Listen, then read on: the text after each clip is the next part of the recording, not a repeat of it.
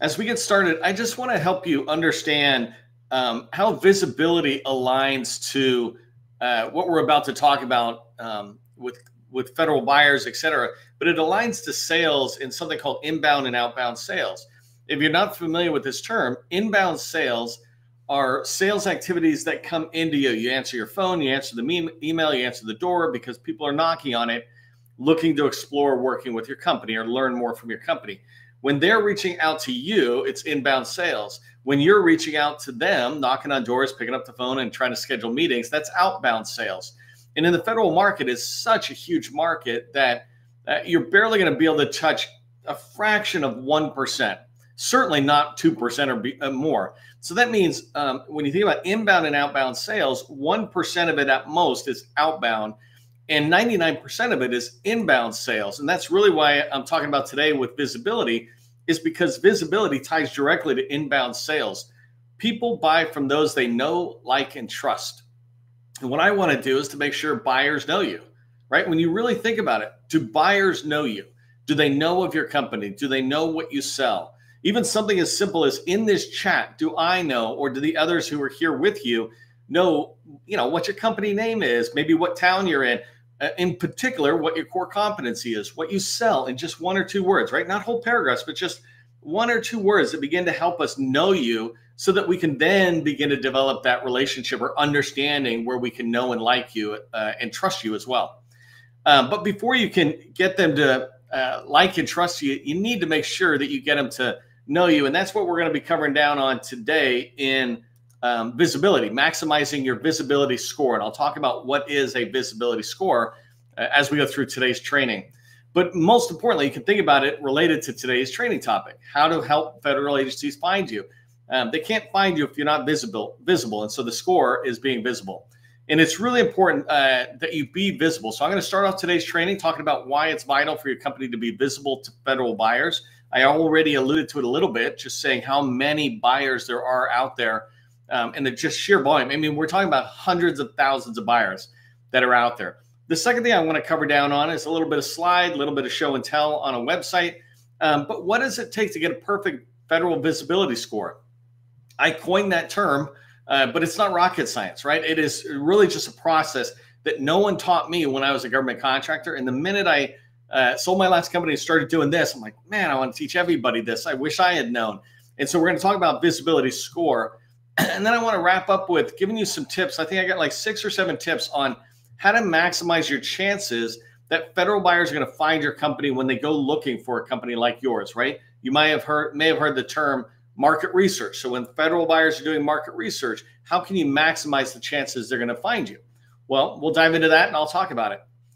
If you don't know who I am, my name is Neil McDonnell. I am the president of the GovCon Chamber of Commerce and co-founder of GovCon in a Box, which we're going to be seeing today. I want to welcome you to my federal sales training where I provide tips for success in the federal market. I spent 20 years in the federal market as a small business owner, and since 2018, I've been teaching people like you that government contracting is not a secret, it's just a process. When we follow a process A to Z, we're going to have repeatable, predictable results. And this is what I want for you. It's why I come back every day to do the training to help you learn the how that will implement the processes that you're going to do. Inside of here, this slide, you probably see that I'm suggesting you subscribe to the Government Contracting Success newsletter. This is our newsletter. It's the largest one out there on LinkedIn related to government contracting. Every single week, we're putting out great content in there. So make sure you subscribe. Speaking of being on LinkedIn, if you're on YouTube or anywhere else, that's totally cool to be out there. But make sure you come in as well and join LinkedIn and connect with us. Send me a note when you're connecting saying, hey, I saw your training. Let's connect. But it also gives you a chance to connect with all these other people. When you see other people in the chat in YouTube, you can't really build any networking there. But when you're over here, while you're listening to me do the training, you can network with other people and then even offline. The other thing is tomorrow, I'm going to be talking about the 3 paths of federal revenue. I really want to reinforce that in the federal government, the contract dollars that are spent get spent down 3 revenue streams is what I describe it as. And so we'll go into that tomorrow. Make sure you register for that training. Last thing before we dive fully into the training is just I wanted to congratulate our newest company and all the other ones, but newest company to the 100 Club. And so this company, Global Trading with Viraj, I think I'm pronouncing that correctly. Tell me if I'm not. we're new LinkedIn friends and connections, right? But global trading was exciting because I watched them come in with a really low score and work their way up. And so we're going to be talking about the visibility score, but I just want to congratulate global trading for joining the list of 100 club companies. And just to put it in perspective, this is 34 companies that have a score of 100 out of 1 to 100, 34 companies that have a 100 score for visibility score out of 360,000 small businesses. These companies are doing what it takes to make sure they're visible, and I want to make sure you're joining them. So go check out GovCon in a box, and you can figure that out. It's free to be able to get your score up to 100. Okay, so let's get started talking about why it's vital for your company to be visible to federal buyers, right? The first thing, and I haven't said this in a while, so it'd be great because I always get new people joining us in training, and maybe you're new, but federal buyers do not buy from the best. They don't buy from the best company doing painting or cybersecurity, right? They don't look around and go, oh, we want to buy from the best. The federal buyer buys from the best company that shows up. And showing up could be you doing outbound sales and knocking on the door, responding to RFPs, et cetera. But it also could be inbound, where they go out and they try to find companies that can support their needs. And those companies that they find are the ones showing up. And of those, they'll pick the best to work with. So it's really important. It doesn't matter if you're the best at what you do if nobody knows what you do. And I want to make sure that you're increasing your visibility so that people know that. Going into the second bullet here, I talk about this, and I mentioned a minute ago. If buyers can't find you, then am I sharing? Sorry, just pausing for 1 second. Okay. If buyers can't find you, then how can they buy from you? This is a really simple statement, right? But too often we start our company and we're doing some of this activity, but buyers might be looking for us, and we're basically got the invisibility cloak from Harry Potter on our company. We want to take that invisibility cloak off and make sure that they can find us when they're looking for companies like ours. And so that's really important. When you think about the federal market and federal buyers at all these different agencies, and buyers are not just contracting officers. They're contracting specialists who work with a contracting officer. There's small business professionals who work within an agency trying to be kind of a liaison between the small business industry and the government agency to help small businesses support the mission. It could be program office personnel, the very people who have the need, or the people who are helping define the budgets. So it could be anybody in there who's doing market research related to a particular requirement that the government has. The typical path that they follow when they're searching is they'll look at incumbents that they have already and they're working with. Then they'll look at people who have responded to RFPs, look at people who have responded, or companies who have responded to RFIs and sources sought. As they begin to come out and they're like, okay, we still want to do more market research, they will look internally. Like HHS has its own supplier portal. If you're not registered in there, register in there, right? But they have their own supplier portal. So HHS buyers might look at their own supplier portal first for small businesses like yours. And then most agency market researchers then come farther out to DSBS. And if you're not familiar with your small business profile, it's made up of your SAM registration profile and the SBA's dynamic small business search, or DSBS profile. Those two together are your small business profile. That is where the bulk of market research happens. That's where theoretically government buyers can find industry small business sellers. And so you want to be understanding how that market research is done. Part of how they use the tool, whether it's an internal tool like HHS has, or DSBS when they're coming farther out, they search just like you do, right? And so it's really important to understand how they do their market research. They come out and they put keywords in. They might choose a couple of filters. If you think about going into Google, you might sit there and say, show me plumbing if I'm looking for, leaky faucet or a clogged sink or something, right? I might look for plumbers, and then I might begin to filter them down. Well, I'm looking for plumbers in my area, or I'm looking for plumbers that have 4-star ratings, whatever it is. Every time a market researcher goes to research, they generally have options to filter down the results. And I'll show you in a minute one of the ways that we do it. But buyers just are you. Buyers search just like you search for when you're looking for something personal. Okay, and the last thing I want you to understand is being truly visible. The reason it's so important to me that you're visible is not actually my number one reason for why I really want to get you to be visible is not so that you can get found by the buyer. It actually is because any company that takes the time to be truly visible to the buyer takes the time to figure out what we sell, right? You really are understanding what we sell and what terms are we using compared to what terms are our target buyer using. I was talking with somebody today, a customer, about staffing and recruiting. It's like, well, let's go in and look at the strategic plans that the government has around filling their own employee needs, like hiring more and more employees. Let's look at how they say it. Maybe they talk about talent acquisition or staff augmentation or recruiting services, whatever it is. When you are becoming visible, the exercise to become visible helps you truly understand what your company sells. And so you want to go through that, not just to fill out a database, but to understand what you sell. And when you understand what you sell, it means you had to do extra research on how the government buys, how your target customer buys, right? And so now, because you became truly visible, that exercise has led you to have a deeper understanding of what you sell, which you can communicate to your team. And it helps you really understand how a government buyer buys and be able to have more success trying to sell to them. Okay, so let's talk about what it takes to get a perfect federal visibility score. And this is a term I did. Visibility score is how visible are you to the buyer, and federal means I'm only caring about federal. That's the world I play in.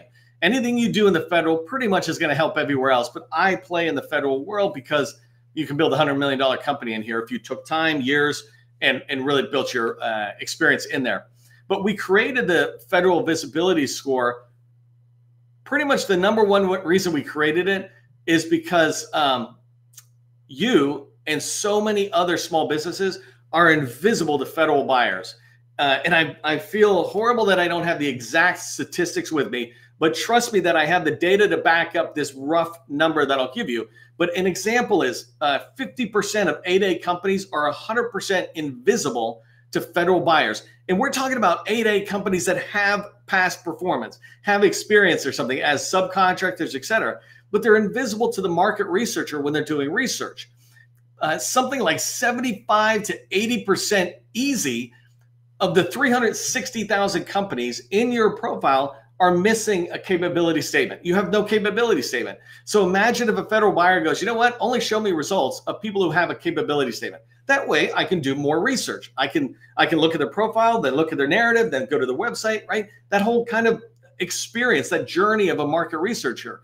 And so frankly, I saw this 7 years ago, I'm trying to do the math in my head, but in 2017, when I sold my company and I started the GovCon chamber under a different name back in the end of 2017, and then 2018 is when it really started kicking off. Right then and there, I realized all the mistakes I had made with my own company, which could have been way more successful if I had been doing what I teach now, right? And one of the most basic things is how buyers search, and the visibility score was how invisible I was. We had such great past performance, but we weren't telling anybody through the ways that the buyer looks for a company like ours. And so I already mentioned this, that a visibility score, the makeup is a complete SAM profile and a complete DSBS. That's the SBA's Dynamic Small Business Search Tool or profile, right? SAM you get through sam.gov, and hopefully you know that already. And then DSBS, the way you get to that is through connect.sba.gov. Both of those profiles come together to create your small business profile, and those two are what I use for a federal visibility score. I do not come up with my own databases. I do not say, hey, come over here and register here and we'll give you some unique score. No, all I do is look at what we should be doing in our federal databases and say, have you finished everything? If you haven't, I just want to tell you, and the easiest way for me to tell you what needs to be done is to give you that score. So let me go show you what's fully completed, right? And take a quick look at GovCon in a box. If you haven't seen it, make sure you come over here after the training and look up your own company, but govconinabox.com. So here's the homepage. I'm going to come in here, and I like going to number 3, which is Find Teammates. It's basically where I can browse all the companies, right? So I mentioned down here at the bottom, 360,585 companies in DSBS is active. And so in rough numbers, that's a very accurate number, but even DSBS data is a little hiccup. But your company's in here, so go find it.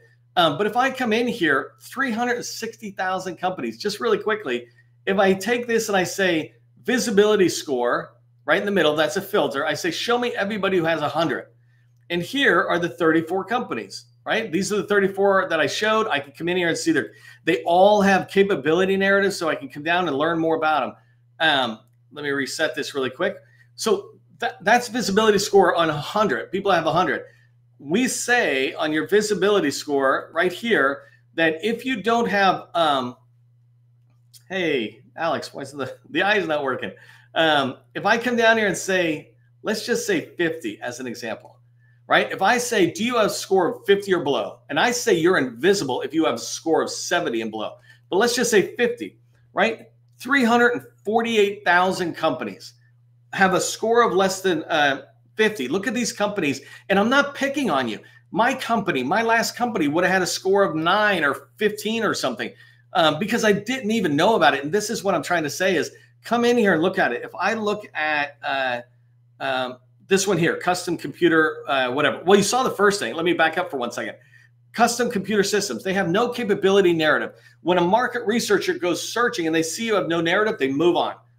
You know what it's like, right? They don't need to look at your profile if somebody else does have a narrative, and that's a field in DSBS. But if I click on it, I can come in here and see that they don't list a website. They don't list a capability statement. These are not Neil's things. I'm looking into the federal databases that you registered in so federal buyers can find you. And I'm saying, oh my God, all of these people are missing this information. If somebody would just tell them, then you could increase your visibility score, which perhaps increases the likelihood buyers find you, right? No guarantee, but what it does guarantee is you're invisible right now, and then you could be visible. Whether you get found is a second thing. And so come in here and look at this stuff. I don't even dive too far into it. This is probably a newer company, and that's fine. But there are a lot of companies. I'm not going to go find one, but right here, you see USA Spending. We plug in the information right from USA Spending. And there are many companies who have experience in USA Spending, but they don't put it into DSBS where it can go. Here's the problem. When a market researcher goes looking for a company like yours and they use DSBS, the Dynamic Small Business Search Tool, that's the market research tool. When they use that and they go to the bottom and they see you have no past performance in DSBS, their first thought is not, well, let me go check USA Spending. Right? Instead, their thought is, well, let me go to the next one. Let me go to the next company. Let me go to the next company. I'm looking for somebody who's got this kind of skill set and they've been paid for it before. Things like that, right? Inside here, by the way, when you come in, I provide to this company custom computer systems. If they find me, I'm happy to help them do all this pro bono because I just did it. And by the way, when I say pro bono, it's free for everybody. I'm just not going to help everybody, but I will help these guys. Just because I'm using their company. But I put a little video here, right? Your capability statement is missing. I have this little video, and I don't know how long, 19 seconds, right? That particular video is only 19 seconds, but I say, here's what you need to do. And on each one of these, I tell you what you need to do to fix it. And you can maybe see people in the chat who tell you they've been on the journey of growing their score. And it is a really pretty straightforward process with the guidance I provide. And it's all right there for you. Let me just reset this one more time and come back. Some of these filters that are in here, it's really important to track on this. Like if I said, show me a company that is an 8A small business and that has experience, and maybe I say SharePoint, right? Let me just take this one for a second. And I haven't done this research before. Oh, this is pretty good. There's 110 in there. If a federal buyer can search this way, then why wouldn't they? Right? Let me change it one more time to just try administrative. So now 639. So there's a lot of activity out there. A lot of good companies, but there's 5,000 8A firms, right? So if you're an administrative firm and you're not showing up, then that begins to hurt you. Okay, let me back up. One other thing, just an aside as you come down, if you're looking at some of these companies and let me just bring up somebody I know who doesn't have a 100 score, but I was just talking to them and they're working on their score. So tomorrow you'll probably see me shout them out for getting it. But a company like this, if I liked this company and I thought maybe they'd be good for teaming partners, etc. By the way, look at this right here. They have past performance in DSBS, but not in USA Spending because they don't have prime contracts, but they have a lot of good subcontracts or commercial contracts. So they have them in here. A market researcher could see that. But right here, I favorite them. If I favorite them, when I come back in at any given point, I can just check out favorites. And here's, Bland and Seahill, Graham, etc. So you have this ability to use the browser, not just to check your own score, but to find teammates and start working together. Okay, so let me talk about getting found. So I went through that tool really fast. Make sure you go check out GovCon.inabox.com, and you can see that right there on the bottom of my slide. You can probably see it across the my image. I don't know if that one's working, but just GovCon.inabox.com allows you to do or I guide you through what it takes to get to the 100 Club. And the 100 Club, really all it means is that you went into SAM and DSBS and maximize the fields that are in there that are available to you to communicate to a buyer that you're available. I want to give you an example of one that's in there. It's one of the most basic ones, but there's one in there that says accept credit cards, yes or no. And if you say no, then you're subliminally telling a buyer, hey, we can't accept credit cards. So why would you think we can accept $1 million contract, right? So don't let that yes or no hurt you. It's because they might search on that. Show me companies who can accept a credit card. It means maybe they're further along. And it doesn't really, because any bank can accept a credit card on your behalf. It's very easy to get that set up, right? You just have to learn how to do it. But inside of a day, you can have it set up. Just go into SAM and change that to yes. Something as simple as that allows you to move forward on towards the 100 Club, but it also makes sure that you stay on the short list with buyers as they're filtering you down. Okay, the second thing is I talked about the capability statement. And inside of DSBS, this is a fairly new field that they have, like in the last year or so. And it's a field that just allows you to put a link in there on whether you have a capability statement. The capability statement, about 80% of the companies out there do not have it. And so here's two things I want you to do to maximize the chances buyers find your company. First off, put the capability statement inside of DSBS. Put a link to it. The most important thing about this is make sure that link leads back to your company website, because we want them to go down the rabbit hole, right? Sometimes it's important for a potential buyer to be consuming more and more information about your company. The more they consume, the more you get closer to them inviting you in to talk, frankly. And so put a capability statement in DSBS and then make sure it leads back to your website. But also take that capability statement itself, the PDF, and put that on LinkedIn as an attachment. You can put it in the experience section. Every single one of your employees, you can encourage them to just put it in their experience section. If you're responsible primarily for sales and you have the featured section of LinkedIn, you can put it in there. And one last thing is, occasionally you can just put it out there as a post on LinkedIn. You share it out as a PDF so people can open it and see it. And you write a little post about, hey, we're super excited to be supporting the federal government, doing this work, that work, and this work.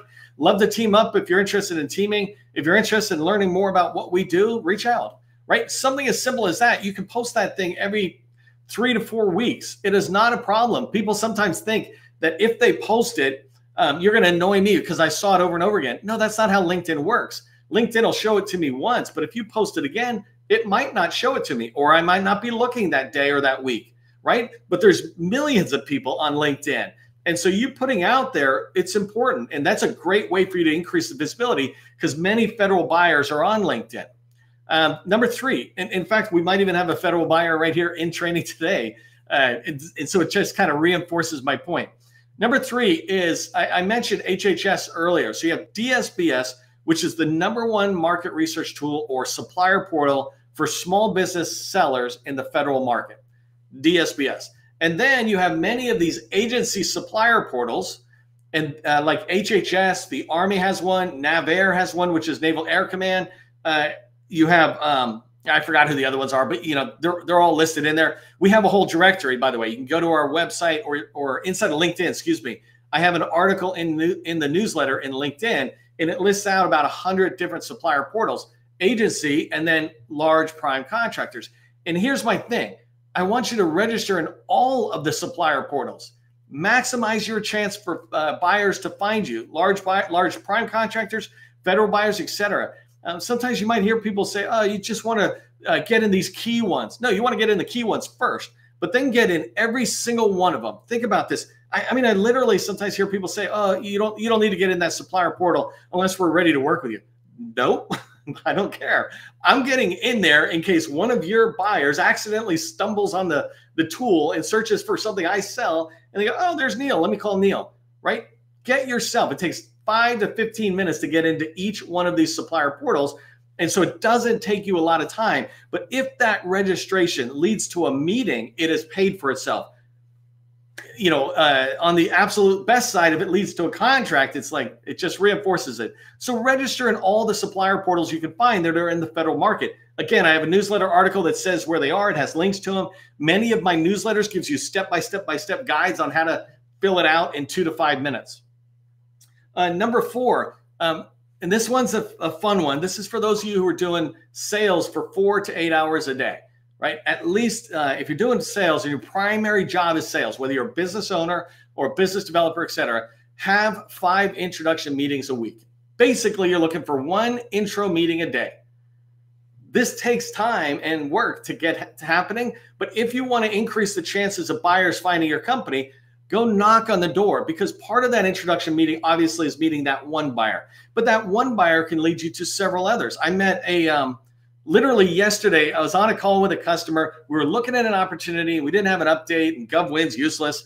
I mean, no offense, GovWin, but I mean, it didn't have anything for us. And so what we did is we went over to we looked at the customer, target customer, and the contracting officers weren't getting back to us. So we found the head of contracting activity, and we reached out. And then they got back to us. That same day they got back to us, right? It doesn't happen every time, but they got back to us. And when they did, my point was, when I had that intro meeting and I was able to talk with them for a few minutes, I was able to then say, hey, do you happen to know who's here, here, here? And they gave me 3 other names, numbers, and emails. And so when you have introduction meetings, you're getting out there. They take your capability statement from the meeting and save it into a hard drive, et cetera. So have 5 introductions meetings a week, right? And if you're not at that stage, don't worry about it. Get to that stage in 6 months. But eventually get to the stage where you're having 1 intro meeting a day. Last one is going with what I just said, respond to sources sought. If you increase the responses to sources sought, that will be in that radar. And remember, one of the first things I said about how they find you is they look at who is responding to RFPs and RFIs. But make sure you only respond to things that are slam dunk opportunities for your company. All right, here's what I want you to remember from today's training. The first thing is just remember how buyers search. They fundamentally search just like you, generally a keyword, and they filter down on certain things. They might use a NAICS code and then filter on keywords. But understand how they buy. It will help you become visible more. Join the 100 Club, like I mentioned. Go to GovCon in a box, and you will find guidance specific to your company, not general, but specific to your company on what you need to do to get to 100 Club. And the last thing is, when you're trying to be visible to federal buyers, don't try to be visible to all buyers. Pick one agency like the Navy and dive in there. Meet this person and go to that person. Understand where they're looking. How do they buy? If you do that, you will get really, really good at that one agency. And that's how we hear about opportunities. It's just being in the know and having people know us. Okay, so don't forget to subscribe to the newsletter so you can stay aware of other information we have and the training that we have coming up. Tomorrow's training is the 3 revenue streams. If you understood and valued today's training, throw 100 Club in the chat. Let me know. Put 100 Club rocks in the chat because we really like that 100 Club. And last thing, since I got a couple of seconds, I am going to build a special community networking event free for people who hit the 100 Club. And so you 34, watch out for notices from us early next week. Last thing is, if you're looking to work with us, just reach out to me and just put workshop in the chat or private message me and let me know you're interested in our workshop for companies doing 2 million and more. Last thing, government contracting, it is not a secret. It's just a process. Part of the process is ending on time. I'm out of here.